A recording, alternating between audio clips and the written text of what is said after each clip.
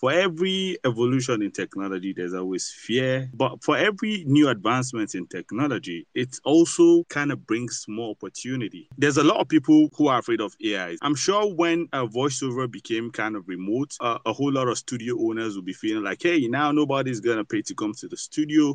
But eventually we had like a remote ways of recording, the likes of Source Connect and stuff like that. These things brought even more opportunity into the industry. So I think with the advent of AI, people shouldn't fear. We can coexist, and there's going to even be more opportunity.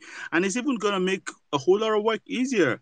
Humans are always going to be used when it comes to voiceovers. You can't take away human beings. You understand? There's what we call technological unemployment. So we shouldn't be lax. We should look at how we can take advantage of it.